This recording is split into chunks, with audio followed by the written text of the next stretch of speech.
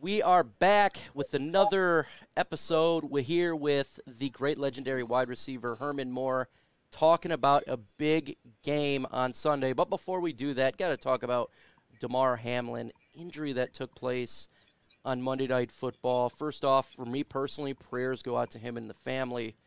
Hope everything's okay. When you saw that, Herm, what was your initial thoughts as a former player who took a ton of hits?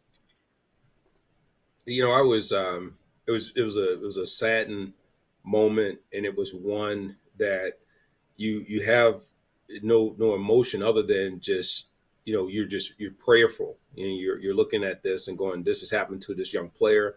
And even if it's not just a young player, it's any player that's out on that field. That's a place of combat. It's one that I think we take for granted as sports enthusiasts and fans that watch the game, and we don't realize the impacts that take place, and that every single play, these type of occurrences could happen. Unfortunately for this young man, for Damar Hamlin, it was just it was tough to watch, because you see this young man get up and then just collapse back down. And I've seen a lot of guys get injured. I've seen a lot of guys get hit and knocked unconscious, but that one felt and looked different than anything I had seen ever before. The closest one is, I've seen that happen with a couple of my teammates, but thankfully and thank to the grace of God, they all recovered, and weren't taken from this earth. But that was tough, Mike. I mean, I remember I was sitting there watching. It looked like just a routine hit, and I've seen much greater impacts. And when Damar was down, and up, you're moving on to the next play. You're thinking about something else, even as a viewer. But then to see him fall and to see the reactions immediately of his teammates, became very, very concerning. Very concerning. It's absolutely scary. Very frightening to see something like that. Cardiac arrest, player going down. I want to say a huge thank you to the medical staff from both teams. Getting mouth-to-mouth resuscitation that quick, getting oxygen to the brain. You lose minutes without oxygen to the brain, and you can have some serious damage. They were right on it, and shout out to them. Again, God bless him and his family. Our prayers, Lions Nation Unite, are all with him and his family. No doubt about it. And it's terrible to see. Hopefully everything goes good from there. But we're here also to talk about Lions and Packers. Big game, Sunday Night Football. Detroit heading to Lambeau Field when it's cold. What do you see in this game for the Lions' perspective? What do they need to do to really command this game right now on Sunday Night Football? And as a former player, what do you think about playing on Sunday Night Football? The attention, the whole world to see our team play. Well, the first part of that is this is a great opportunity for the Lions. Many of us who watched them in the beginning of the season knew that they didn't potentially stand a chance to even be in this moment in time and have this opportunity. So for them to claw their way back and to be here is kudos to them. It's congratulations to them, no matter what happens. The second part is, if I were them emotionally, I would go out and say, you know what, Green Bay is trying to take something from us. We don't want to allow them to do that. That's something that if I'm one of the main players on this team or one of the leaders, I'm going to go in and say, listen, we don't want them to think that we're coming in here playing spoiler. We don't want them to think that we're coming in here hoping that we have some type of a fighting chance. No, we're coming here saying, you know what, we deserve to be in postseason play. We fought and clawed our way all the way back here, and no matter where we play this game, we expect to win. Absolutely. And if you've seen what Dan Campbell was saying, he's super excited. A lot of the players are excited for Sunday Night Football. They say this is a playoff game for their perspective. No matter what happens before with the Seattle Seahawks game, to them, this is a playoff game, an opportunity for the world to see Dan Campbell's Detroit Lions on the road at Lambeau Field, where everybody's watching. What do you want to see from this Lions defense? We have been chewed up a little bit in run defense, but young players starting to step up. Do you think they control Aaron Jones, Green Bay's running back, who's putting up some good yards? What do you want to see from them against this offense in Green Bay? one, we've seen what has happened in the last couple of weeks, Chicago and then Carolina, against the run. The Lions have given up some tremendous yards. They've given up some really impactful plays. A lot that have been kind of plays that you get in the running game that you expect to see in a passing attack. And for teams to be able to easily be able to do that, especially in the first half or first quarter in both games, that should be a little bit of a concern. They will have to do that. Aaron Jones is going to present a lot of problems. They have a veteran quarterback. This isn't a journey quarterback. This is someone who has smarts. They have an offense that is in sync. They may not have some of the athletic ability that we've seen across the board against some of the other teams, but they're a good opponent. One thing I would look at with Green Bay is how do you stop Aaron Rodgers? He's going to go into his play action. He's going to be looking at ways to really bait this team into having the safeties fall asleep. He's tough to sack because he wants to throw it away. He gets outside of the pocket, and we know he's not a quarterback that's scared to run the football when he sees an alley or a lane open. So you do have to safeguard against that. But right now, defensively, if I had to look at what my concerns are, it would be that one, that they give up way too much in the running game early, but also they're going to get, at least attempted to be picked apart with the short passing attack, the screen passes, the short hits to the wide receivers to keep it in short down and distances so they can keep a very flexible attack offensively, and one that you can't really have a lot of guesses on. So that's going to be their way, and they're playing at home. So you don't want to start giving up big plays. Running game, you don't want to give up big plays over the top. Just make them earn their way down the field. 100%. Totally agree with that.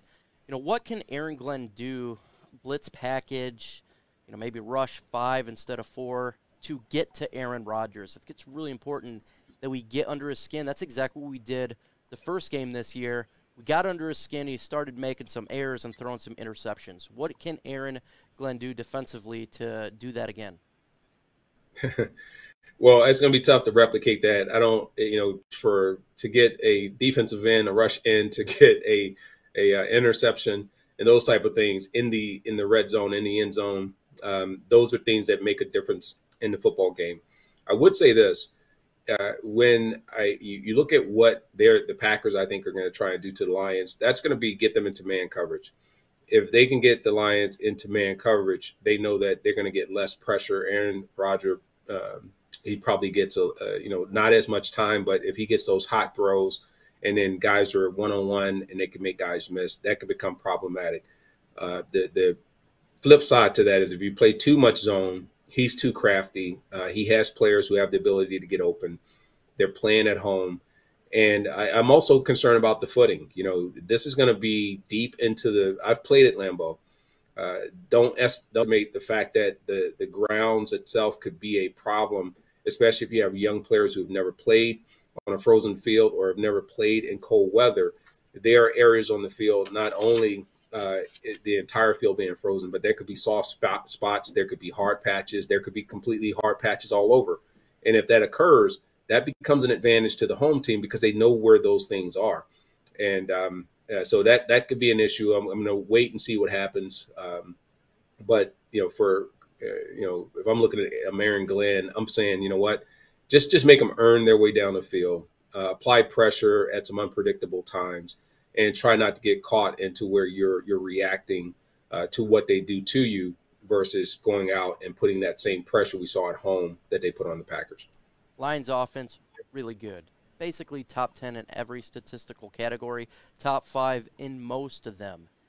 What can the Lions offense do in the cold Lambeau Field to exploit the defense of the Green Bay Packers? What do you want to see Ben Johnson come up with this big game?